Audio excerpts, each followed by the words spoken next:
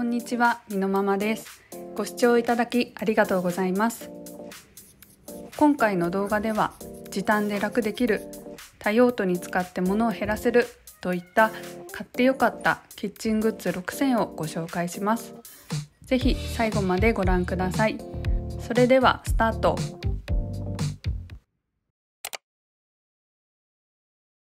1つ目はスケーターのバターケース2800円です。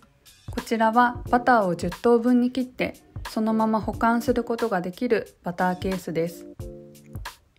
バターは常温に戻しておき、カッターを乗せて上から下へ押さえるとカットすることができます。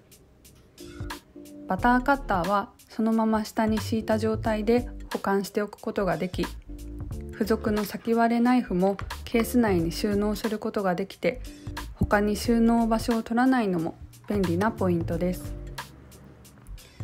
朝はトーストを食べることが多く、バターは必需品なのですが、毎回アルミの紙を剥がしてバターを切ってという作業が地味に面倒でした。この容器を使えばその作業がなくなり、朝食の準備が時短になって思った以上に快適です。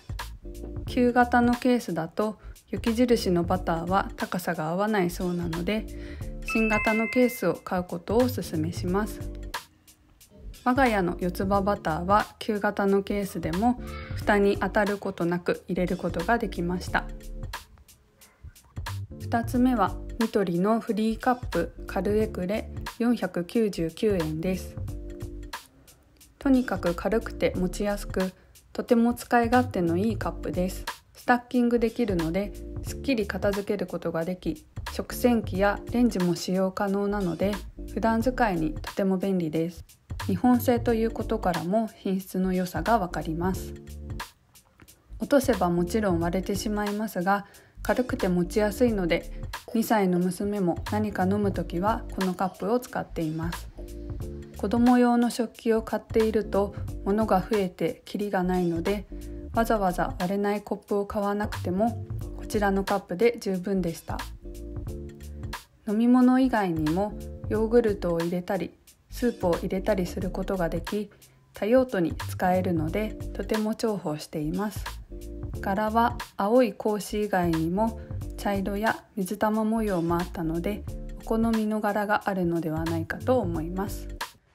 3つ目はマイクロプレインのおろし器ゼスターグレーター3300円です。 YouTube で多くの方が紹介しており、ずっと気になっていたこちらの商品を今回購入しました。今まではプラスチックのおろし器を使っていたのですが、とても使いにくく、おろすのにもたついて時間がかかっていました。生姜やニンニクをおろすのがとても面倒で、チューブに頼ることもしばしばありました。こちらのおろし器は繊維まで断ち切ってくれて目詰まりせず、おろす際もとてもスムーズです。生姜は繊維が残りがちですが、その繊維を断ち切っているのでふわふわな生姜にすることができました。口に繊維が残らずとても美味しかったです。柑橘類の皮やアーモンド、チョコレートやチーズもおろすことができるそうです。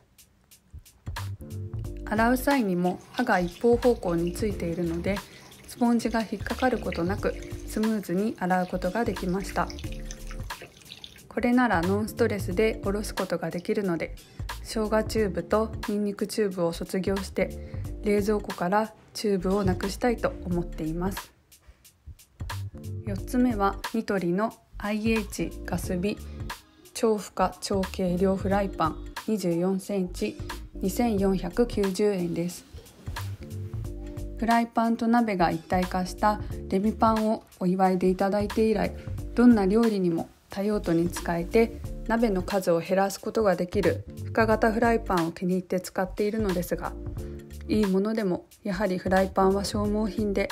大切に使っていたつもりでしたが、テフロンがダメになってしまいました。高いフライパンを少しでも長く使うのか、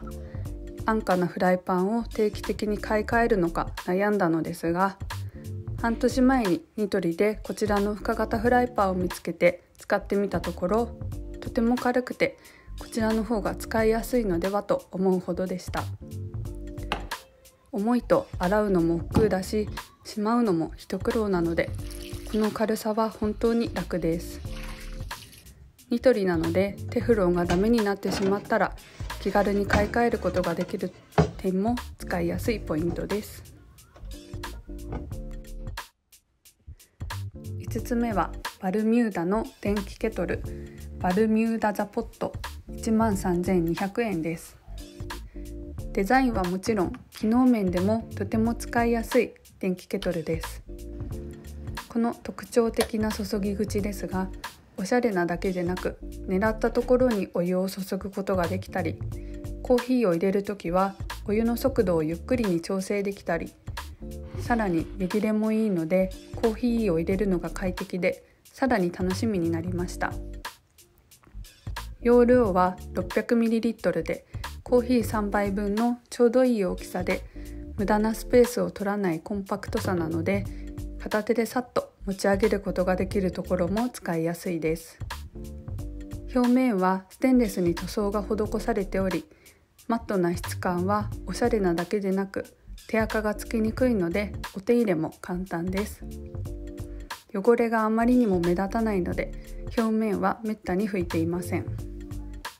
6つ目は無印良品、液体とニオイが漏れないバルブ付き密閉ホーロー保存容器第1490円です。金属の下地にガラスを焼き付けたホーローは耐久性も高く、つやっとした見た目も可愛らしいです。